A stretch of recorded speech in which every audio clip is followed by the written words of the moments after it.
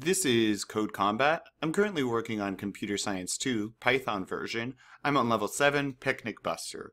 Goals. All humans must survive, no code problems.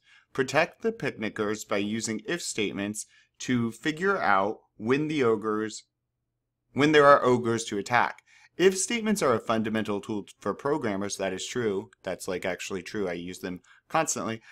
They look like this. Enemy equals hero dot by nearest enemy. If enemy, okay, so what this does is, remember, this is a variable. So we create this variable called enemy. We then say, hey, hero, look around, and if the hero sees an enemy then equals whoever that our hero saw.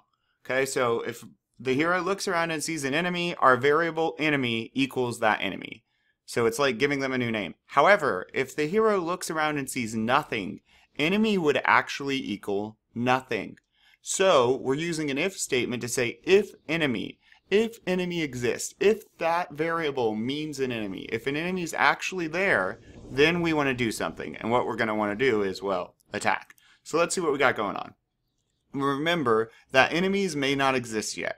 If there is an enemy, attack. Always also remember code's here for help. Okay, so I'm going to start typing if, and we're putting this in a true loop because we're going to do it forever. We want to always keep checking if an enemy is there or not. So if enemy, and we already declared our variable and assigned it to something. So if enemy, and we're going to attack not once but twice. And this, make sure it's indented, right? Because it needs to be indented twice to be under our if loop. And then all of this is a part of our our if statement. And then all of this is part of our while true loop. Okay? So that's looking good. I'm going to go ahead and hit submit and see.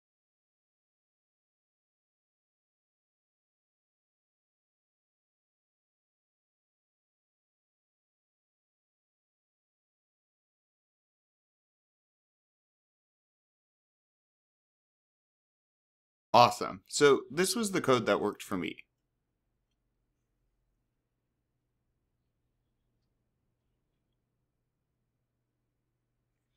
Great, let's keep going.